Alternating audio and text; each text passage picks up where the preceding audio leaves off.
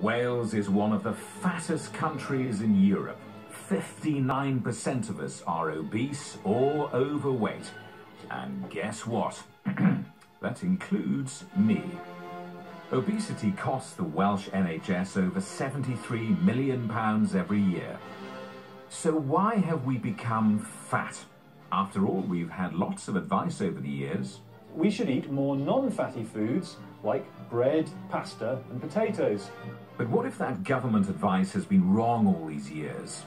We're now basing our guidelines on some very dated and poor research.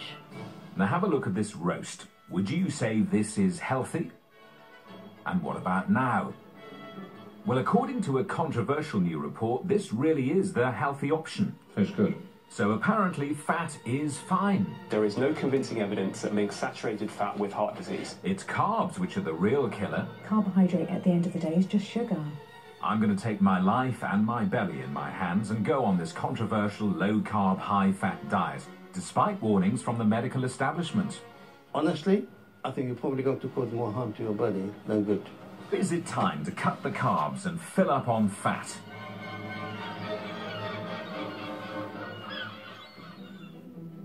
Now, I'm no stranger to diets. 3 years ago, I gave up sugar. I went on a traditional diet and exercise regime where I ate less and exercised more.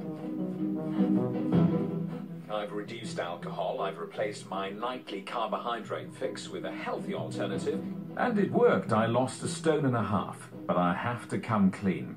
I may have put just a little back on. Wales has an obesity epidemic. So when a group of health professionals published a report that challenged the government dietary guidelines and proposed that a low-carbohydrate, high-fat diet could be the answer, I wanted to investigate. Lovely. Thank you very much. Now, the idea of this diet is to get most of my energy intake from foods high in fat, such as meat, fish and dairy products, rather than what the government guidelines suggest, which is a strict limit on fat. They endorse a higher proportion of starchy carbohydrates like bread, pasta and potatoes. Dr. Zoe Harcum is a great advocate of the low-carb, high-fat diet. So what are the ingredients for success? What I wanted to show you here is what 25 grams of carb looks like, and that's what we're going to be trying to get you to do over the next 2 to 3 weeks. And why does 25 grams of carb matter? Why that quantity? It's taking you down to your carb intake being about 5% of your energy intake, but it's just to give you an idea of how little it is of certain foods and how much you can get of other foods. This, for example, would be 25 grams of carbohydrate in the form of rice. And if you like pasta... I do like pasta. That's your pasta allowance, I'm afraid, if you choose to take your carb intake in the form of pasta.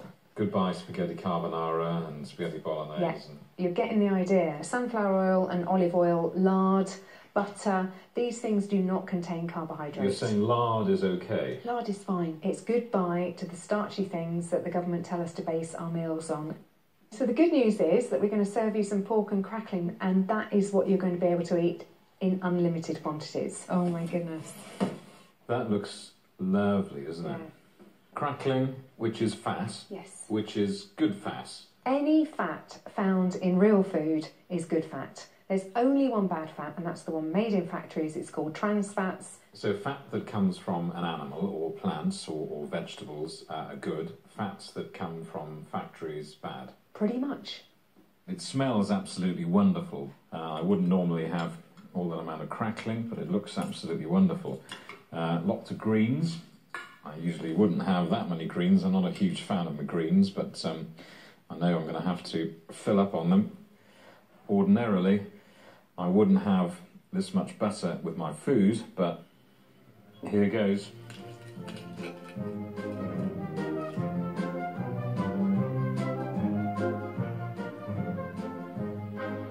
Tastes good.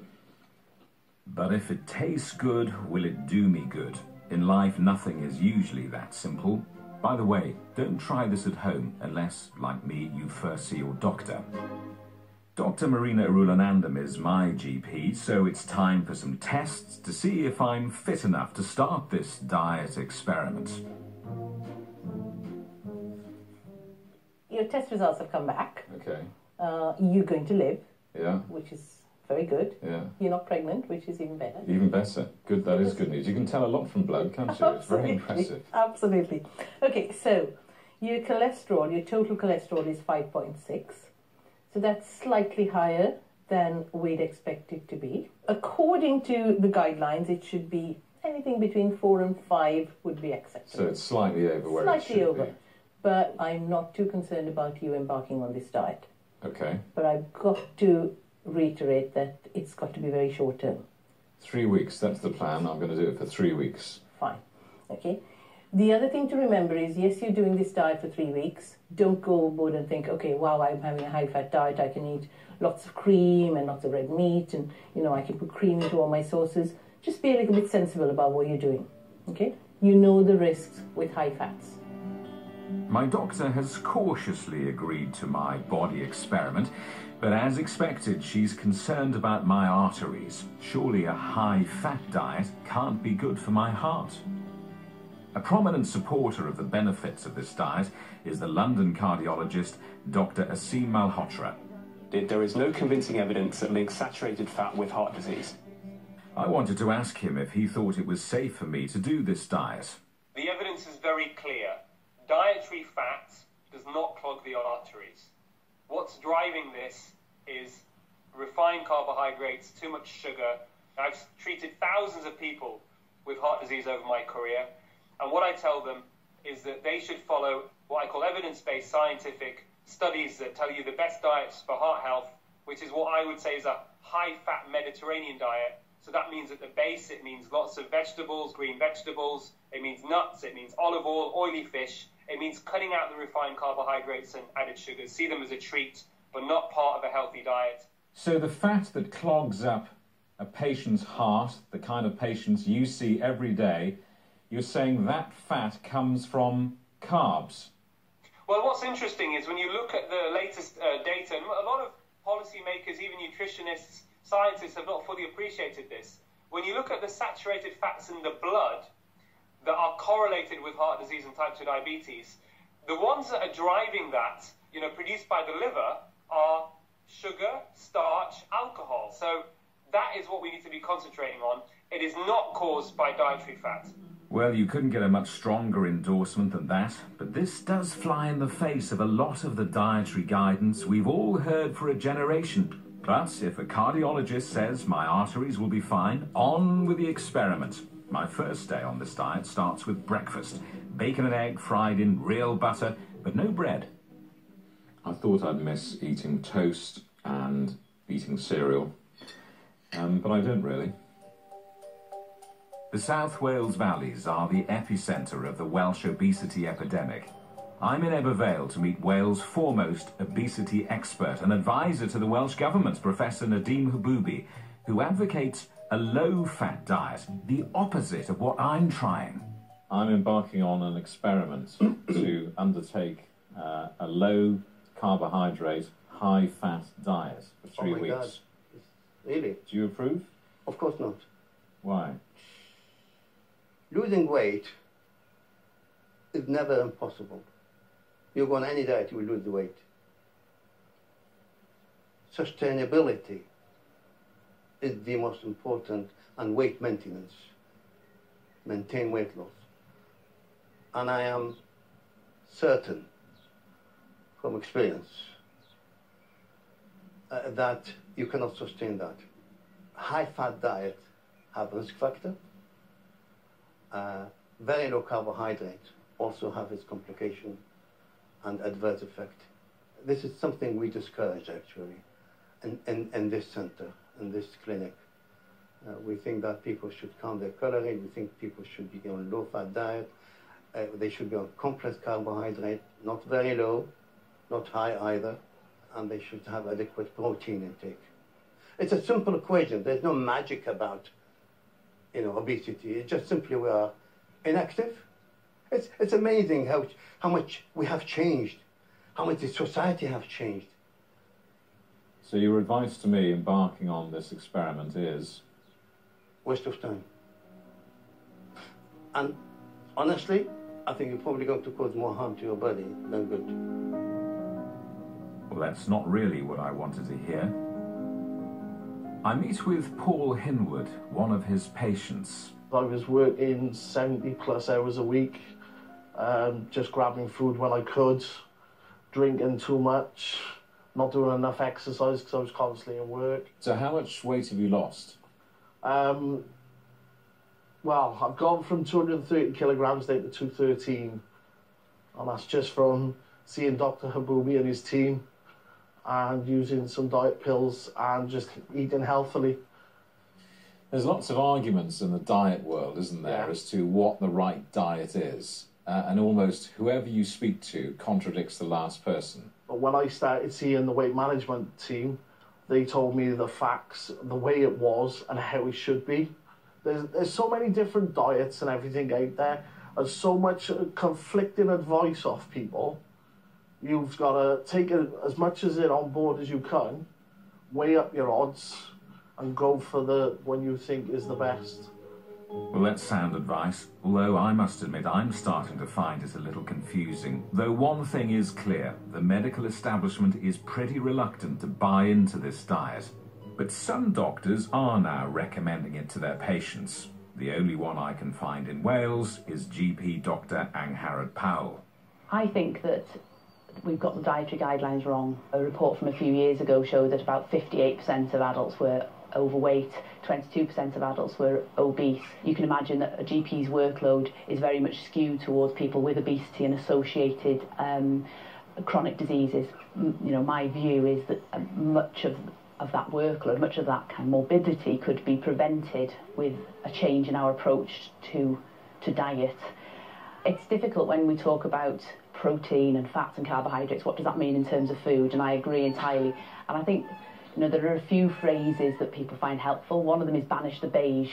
I quite like that one because it means cutting out bread, it's cutting out pasta, it's cutting out potatoes and processed foods. I think people imagine with a high-fat diet that you're eating a stick of butter with a couple of nuts on the side. That isn't what I eat. The high fat is in relation to the proportions to the other nutrients, the carbohydrate and the protein. This isn't going to be for everybody, and it isn't for all the patients I see. But certainly I think we should be offering it as part of the suite of options to patients, as opposed to a kind of dietary dogma that we all kind of know as individuals doesn't work, but we just think that it's us that went wrong. But I don't think we could have all gone wrong. So what do Dr. Powell's patients make of her unorthodox advice? Catherine Johnson has been on the low-carb, high-fat diet for 9 months since she found out she had type 2 diabetes. There are things that are vital for us in order for us to live, and carbohydrates aren't on that list. My blood sugar has come down from 19.5, which was dangerously high, and it's now averages at 5.5, which is pre-diabetic. So I have halted my diabetes. And your weight's dropped off? Yeah, that was the happy side effect, that I lost 2.5 stone. But physically, it's so much more than just that. Before I found that by 2 in the afternoon I was tired and I needed to nap, I'd begun to feel fuzzy, as though some days as though I was underwater, as though my head just wouldn't clear and I couldn't think as straight. Whereas now I've got a lot more energy. My thinking is sharper. I feel back to the way I was. I hadn't realised I'd changed until I came back to how I used to be. People want a magic bullet. They want a magic tablet because it's easier. People don't want to have to make the changes. That's a frightening thing for people to do. This diet has clearly worked for Catherine, so it's going to be interesting to see how it works for me. So far, so good. I've kept a food diary for the last 7 days. My new life is breakfast of bacon and eggs, steak and veg for lunch, chicken breast for tea. Brunch on Saturday was fish, ham, veg, salad, and, well, you get the picture. It's a completely new life. None of my usual potatoes, chips, bread, toast, sandwiches, no alcohol at all. And the upshot is I started this experiment weighing 14.5 stone. I weighed myself this morning, and after 7 days I weigh 14 stone. So I've lost half a stone. So this works. Having said that, Professor Haboubi did say that if you go on any diet, you will lose weight. But to keep up with my experiment, I do have to widen my repertoire in the kitchen. I'm in Pontypool to meet a cafe owner who says he reversed his type 2 diabetes diagnosis by ignoring GP advice, researching online, and losing weight on the low-carb, high-fat diet. Let's see if Mark Gregory has some recipe ideas for me. I've done this for a week now, and I could see that the menu could get slightly predictable, so I'm in need of inspiration. Talk me through some breakfast ideas. Eggs are nature's multivitamin. Lots of eggs. Omelette for breakfast, why not? Frittata. Lunch, actually, I don't bother. Because, do you know, I don't feel hungry. One thing I've learned is you can go without. The idea is you start burning your body fat, so skip a meal, it doesn't hurt. What about dinner? Bolognese, meat sauce, if you like, but chuck in all the vegetables. Serve it with rice cauliflower. So when the punters come in here and that they want something from their favourite cafe, you sound like the sort of the preacher man behind the till. I won't preach, but I think, you know, if the government are allowed to push their version of a healthy diet, then I'm allowed to tell people if they want to know what choices they should be making. And it is all about choices. Think about your diet, making choices. It's a valid point. Why is the low-carb, high-fat diet not widely offered as an option for those trying to lose weight? Back in May, two non-profit organisations, the Public Health Collaboration and the National Obesity Forum, released a report that directly challenged the UK government's current dietary advice. Samuel Feltham is the director of the Public Health Collaboration and one of the key people behind this controversial report. You are going against received medical wisdom, aren't you? Yeah. The problem is that received medical wisdom doesn't have any strong evidence that it's true. So there's been several analyses of the scientific evidence, and each and every time it shows that a better approach for people to lose weight, become healthier, and even reverse things like type 2 diabetes is by following a low-carb, high-fat diet. You are seriously suggesting that the official dietary guidelines are making us fatter? Yeah, absolutely. Obesity has tripled and diabetes has doubled, and those dietary guidelines have not changed. So arguably, the healthy eating guidelines that have been set have caused the problem. These are some pretty strong claims. I need to get the other side of this increasingly complex story. The British Dietetic Association represents clinical dietitians and advises the government on health and diet. Dr. Amanda Squire is their spokesperson in Wales. The low carbohydrate, high fat diet in very short bursts is not necessarily a problem.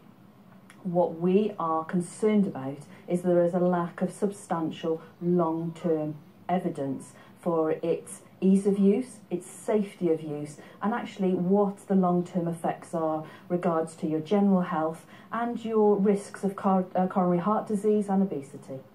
The evidence for the current arrangements aren't terribly good either, are they? There is some discrepancies on all evidence. Research, as you know, is a group of people that will publish their findings.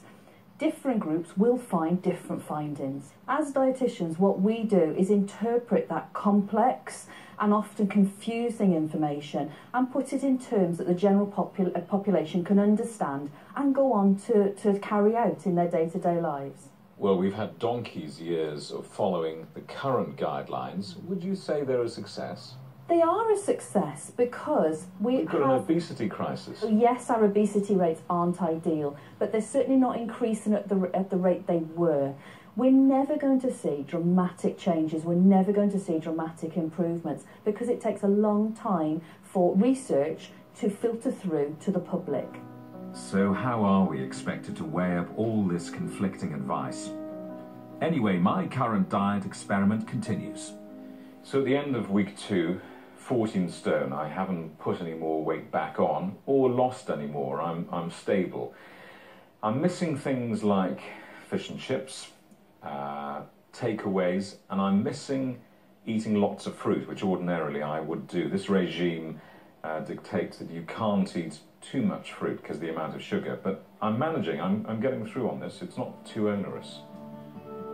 losing weight is an awful lot about what you eat. Exercise is of course important, but you cannot outrun a bad diet, however many legs you've got.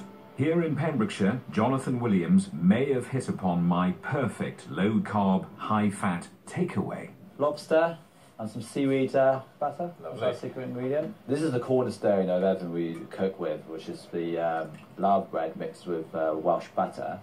And we've been doing this for about, I don't know, 4 or 5 years. So we put the lobster in there. The lobster's just caught off the beach. I've always been a massive advocate of eating butter. I'm not sure about you, Jamie, but... Well, we've spent 30 years being told butter's bad for you, and now it seems it isn't. No, it's quite interesting how it turns around. So when they've been queuing up outside here all day, thinking that this is really cool and really trendy, and I'm sure it is, but you're not doing anything new at all. I mean, they were doing this 100 years ago. They called it real food. It was free food. They got it off the beach. Yeah, yeah. I mean, yeah. It's, you can't give away my secrets now, Joe. It's tough, though, right? I mean, it is. I mean, it's. I think people are so used to. I don't know whether it's media or what's happened in the last 30, 40 years, that people could kind of, you know, all these different diets coming out, and it's funny how it's almost turned full circle now, and we're kind of almost going back to where we were 100 years ago, before the big companies came in telling us what to do and what to eat and how to live your life. Just basic, good local food is simple. So how does it feel to be the next big thing then? That you are the low-carb, high-fat, trendy diet?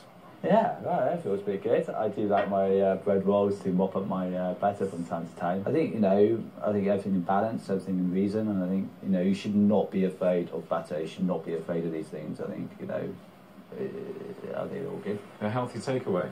Well, yeah. It's not possible, surely. I would offer you some, but... Well, it's so good, isn't it?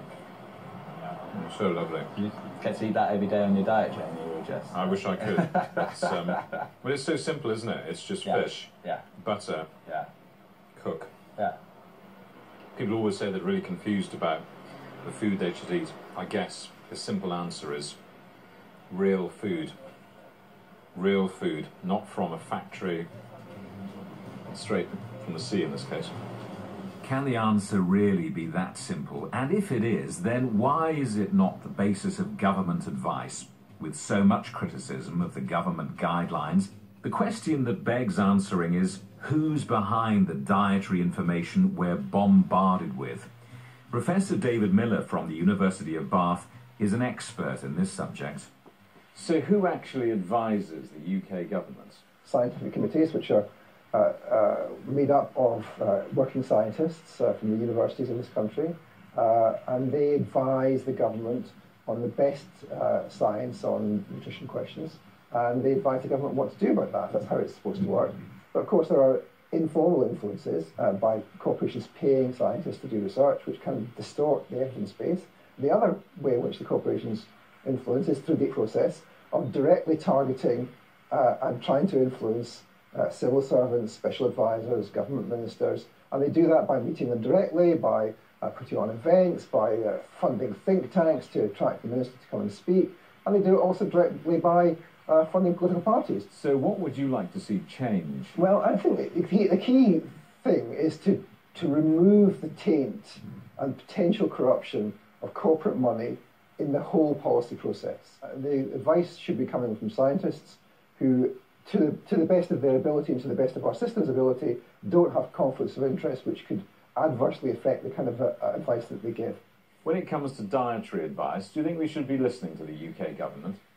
Well, if you want to listen to what the UK government says, you need to ask the question, what underlies that? What science underlies that? And when you look at that closely, it's not the best science.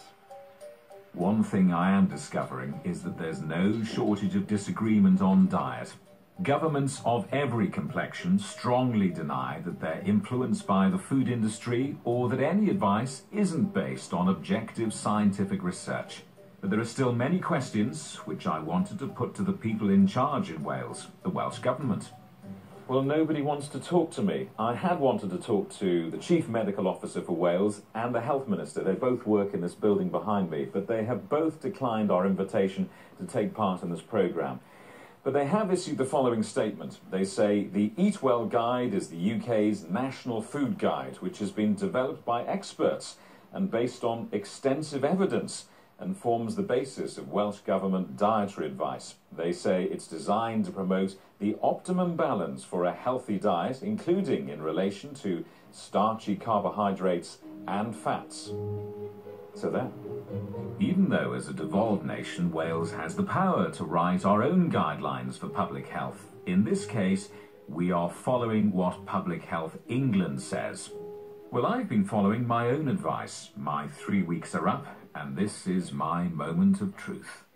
Well, here's the big question. How's my cholesterol? It was a little on the high side when we started this experiment. Has it gone up or down after a high-fat diet? So when we started this process 3 weeks ago, your total cholesterol level was 5.6. Yesterday, when we did this, your total cholesterol had gone down to 4.9. So I know I'm throwing figures at you, but basically what I'm trying to say is, surprisingly, even though you've been on a high-fat diet, it appears as though your cholesterol level has gone down. Wow, so how much of my belly have I lost?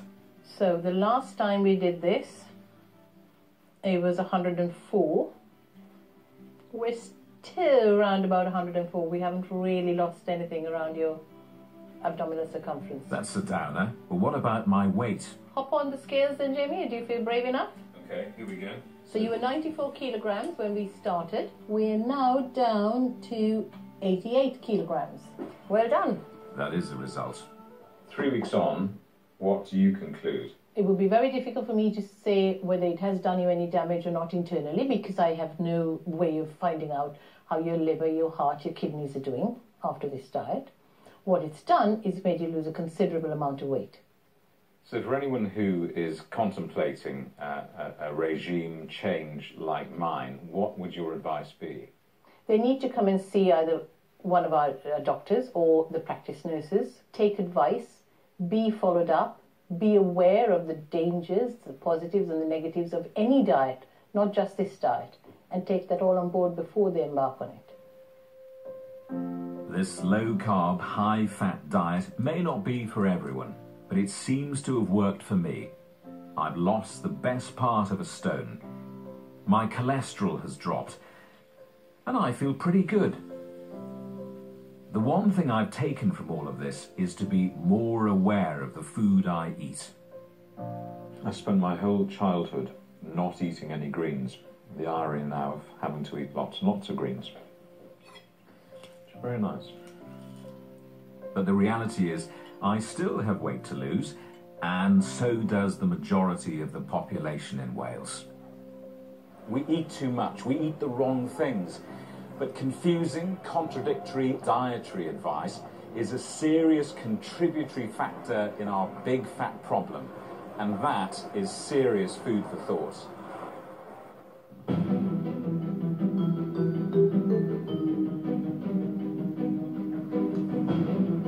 Welsh football is on the up, and former Wales striker Dean Saunders talks to people at all levels of the game to find out what they think will keep it that way. Keeping the Euros dream alive is at 10:40 tomorrow night here on BBC One Wales.